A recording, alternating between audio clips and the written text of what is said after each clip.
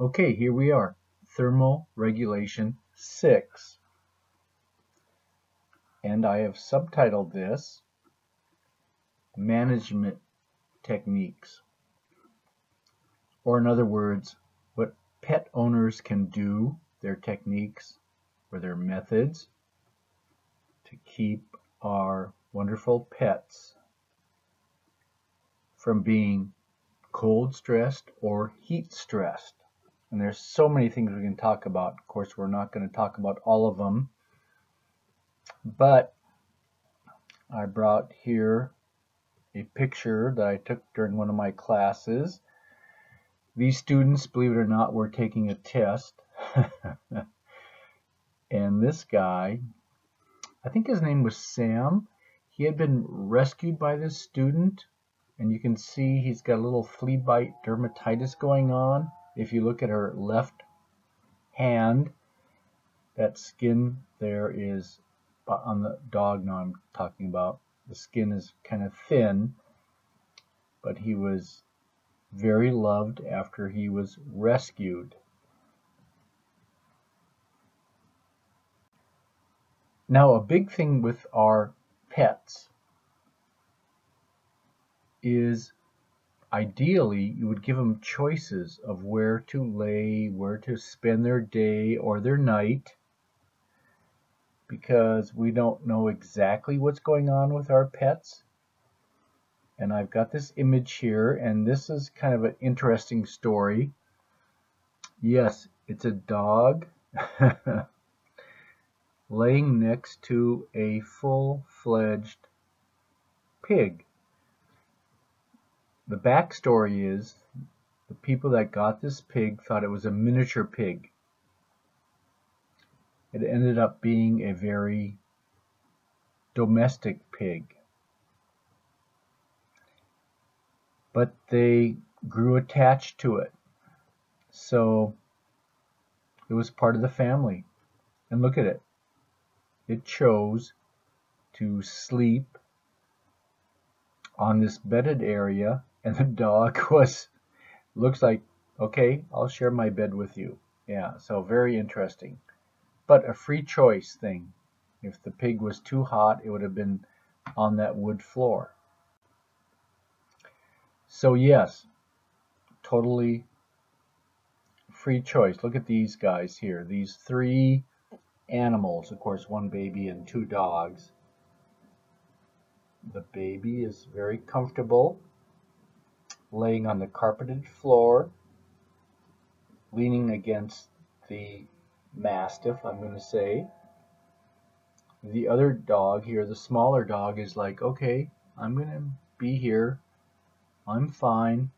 We're all fine, and everybody's in their thermal neutral zone, at least now. And then, of course, I can't help but displaying my dog Onyx. He loved being around people, and after this would run through a fountain on campus, and he would get totally soaked and cool off that way, because he would get a little warm in the summer months. So now I'm going to show you some dog houses that I think are fabulous. And we're talking about, what we can do for our pets. So here's a golden retriever, it looks like. I want to point out the air conditioner, the dog in the doorway, and it's got one of these plastic type doors where it's plastic strips, and then you can walk through it, and the dog is half in, half out, and it's selecting its environment. Here's another one of those homes, dog houses, I probably should say. You can kind of see over here where the laser pointer is. I really like these doors because then they keep the cool air in the dog house. And if a dog is trained for this, It could walk through the door and self-select. Does it want to be outside, inside, halfway in, halfway out? Okay, so we're always about self-selection. And of course it depends on the dog breed. Here is Monique, the dog I have had in the past. Great Pyrenees mountain dog. This beautiful little girl was fascinated with Monique, and I told this little girl's parents that that little girl was in the safest place she could be because Monique loved kids. Monique was laying on the bricks trying to thermoregulate. Okay. And then, of course, we've had other dogs like Newfoundlands that loved to swim. And no matter how hot it got, they would love to swim, and that's how they thermoregulated. So here's Onyx and Bella swimming in a pretty cool river.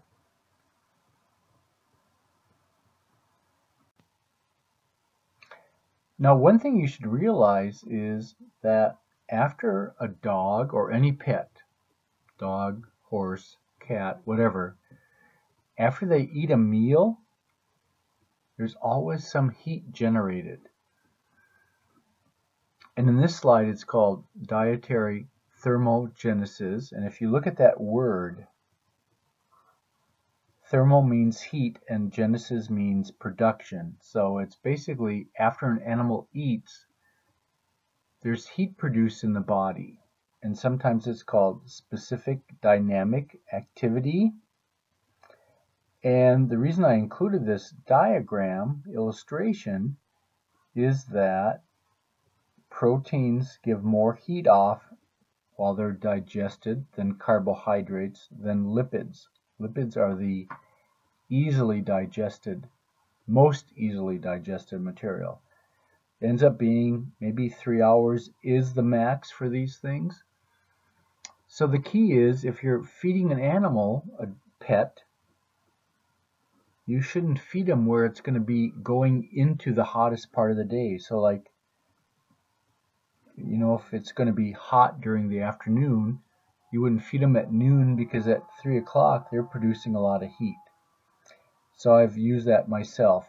Late at night, if I know I have a dog that's outside in the elements, I'll feed him as late as I can because I know that their body will be producing heat about 3 hours later, and that might get them through the night better than if I didn't feed them late. Now I want to show you some more dog houses because it was fascinating when I was searching for dog houses how many I saw that I was not familiar with. Now this one, I'm going to enlarge it, is a dog house that for a dog that loves to dig in the ground and tries to get below surface, it might be a great solution for you. The dog is in this dog house, I'll call it. But if you look down here, a lot of it's below ground level. So that's fascinating to me.